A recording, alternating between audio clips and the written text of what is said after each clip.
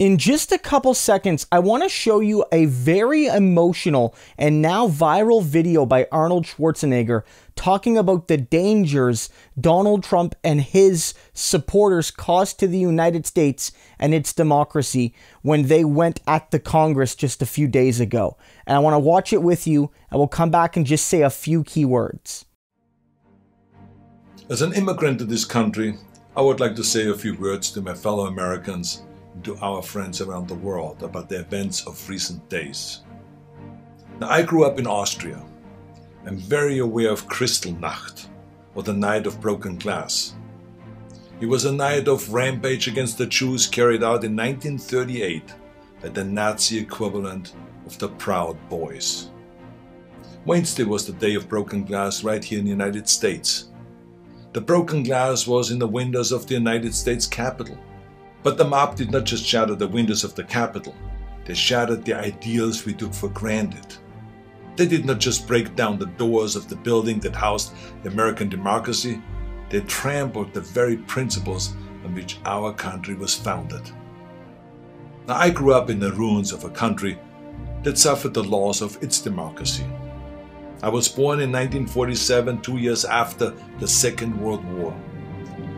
Growing up, I was surrounded by broken men drinking away their guilt over their participation in the most evil regime in history. Not all of them were rabid anti-Semites or Nazis. Many just went along, step by step, down the road. They were the people next door.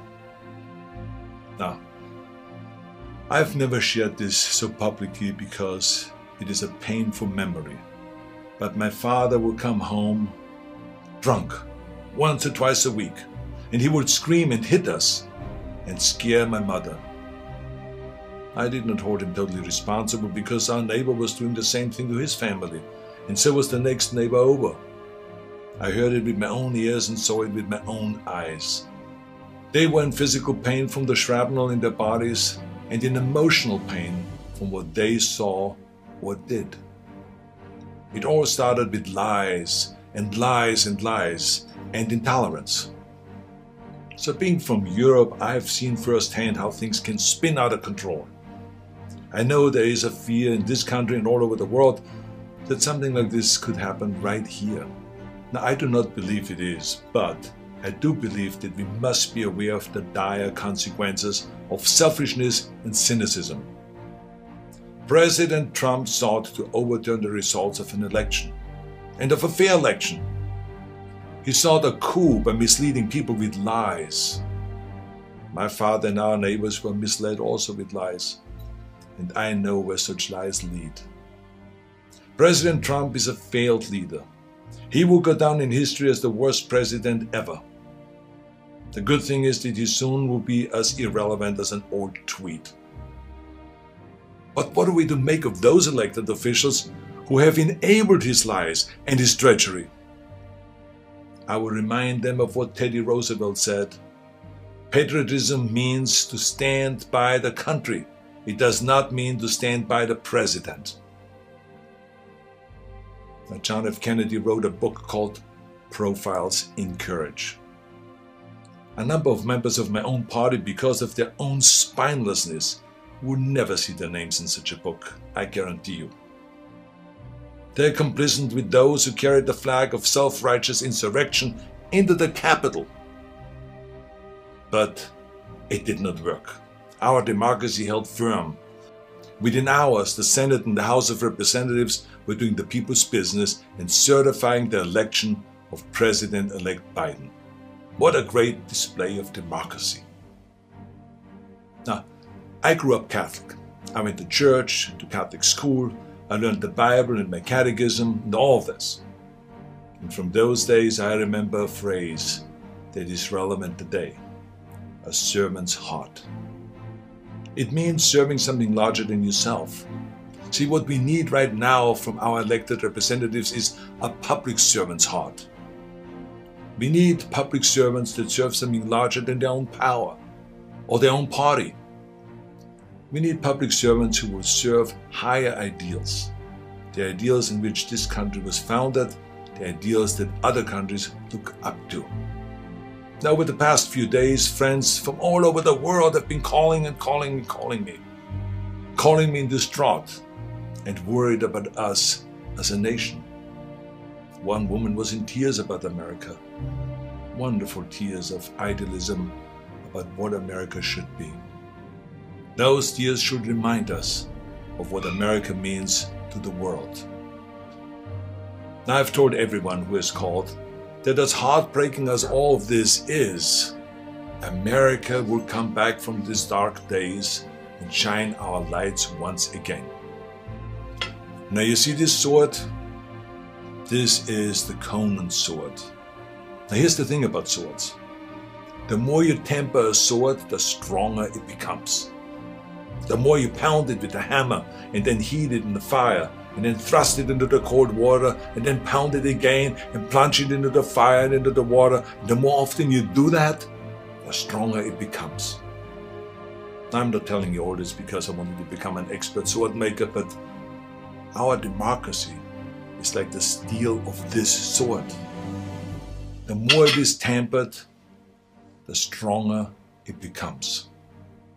Our democracy has been tempered by wars, injustices, and insurrections.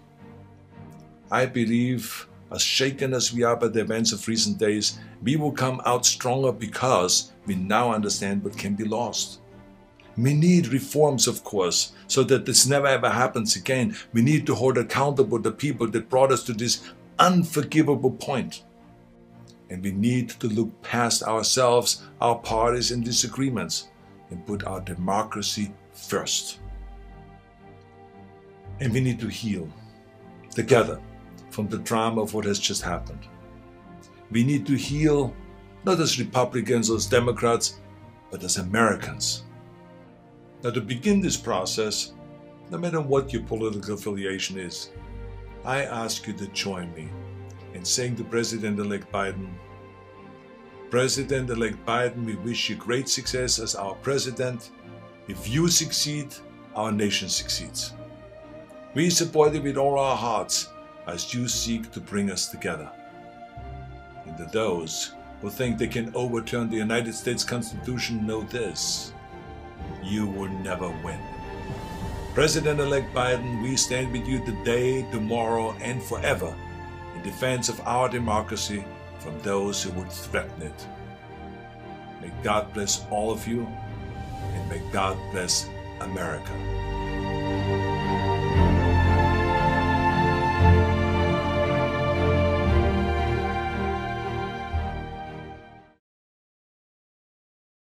That was really powerful.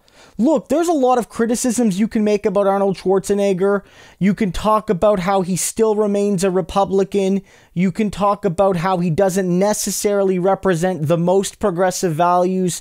But, you know, in this case, this was a real heartfelt video. And I think that's why it matters.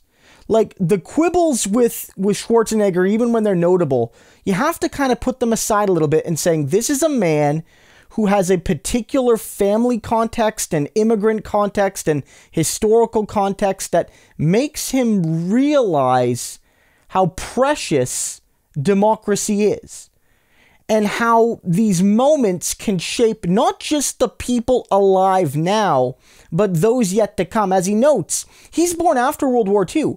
He's born barely after World War II. So by the time he can remember things, the war's been over probably for at least 5-6 years. But he sees the scars on him, his family, women and children, the men that went to these wars, the men that even if they didn't take an active, deliberative part, through their silence and their complicity, allowed the suffering of millions. Just how fragile things can be.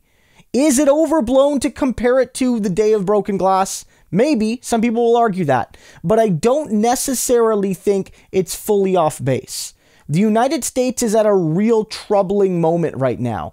And if it takes a high-profile moderate Republican to bring that message and that seriousness to millions, maybe that's a good thing.